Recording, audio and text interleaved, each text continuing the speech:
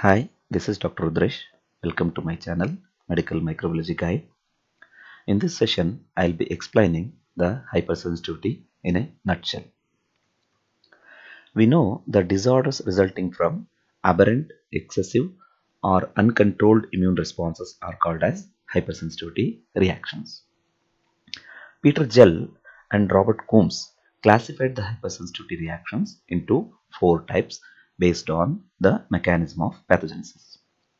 Type 1 is IgE mediated, type 2 is cytolytic and cytotoxic, type 3 is immune complex mediated, type 4 is delayed type of hypersensitivity. The type 5, 6 and 7, which are actually the newer ones, are considered to be the part of type 2 hypersensitivity reaction. This is a heavily loaded slide. This table I have made because there was a question in the DNB microbiology examination to explain the characteristics of hypersensitivity in a tabular form.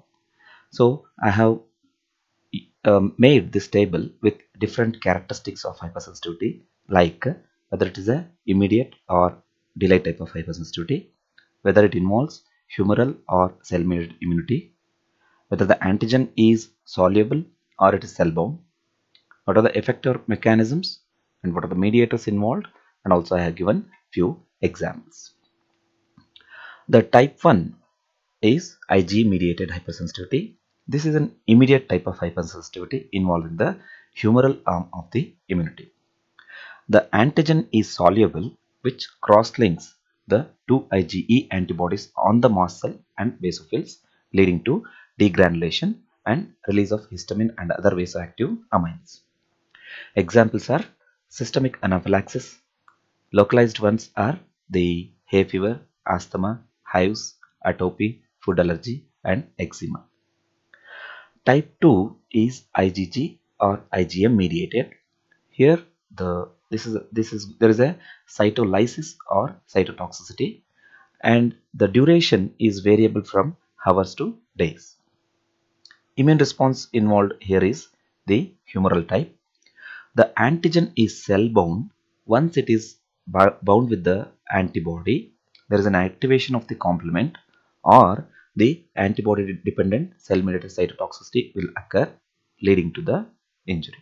So here the mediators involved are IgG, IgM, and also the complement. The examples for type 2 hypersensitivity is mismatched blood transfusion reactions, RH incompatibility, and hemolytic anemia. Type 3 is immune complex mediated. Here the duration can be from hours to days, and it involves the humoral arm of the immunity.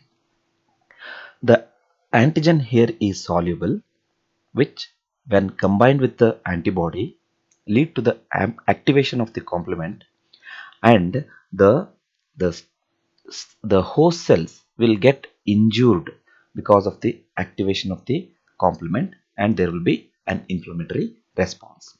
So here the IgG, IgM and complement, they act as mediators along with the leukocytes.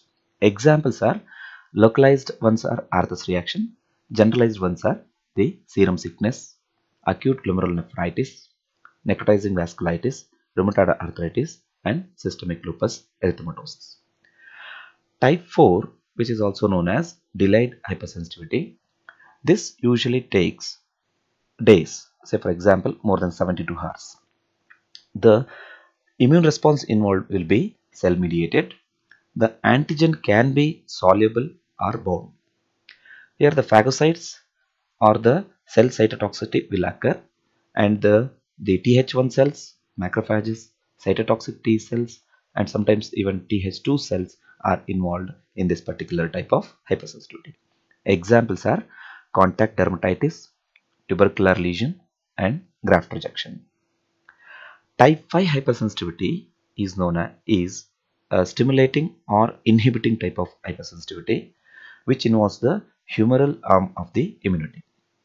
Here the antigen will be cell bound, and antibodies will be produced against the cell bound antigen, which will be in the form of a receptor. So when an antibody comes and binds to the receptor, it can either stimulate or it can inhibit the response associated with that receptor. So example is long-acting steroid stimulators, which is a stimulating type of hypersensitivity, and myasthenia gravis, where it is an inhibitory type of type 5 hypersensitivity. Type 6 hypersensitivity, this is actually antigen-dependent cell-mediated cytotoxicity. Here, the immune response involved is humoral type of immunity, and the antigen will be cell-bound.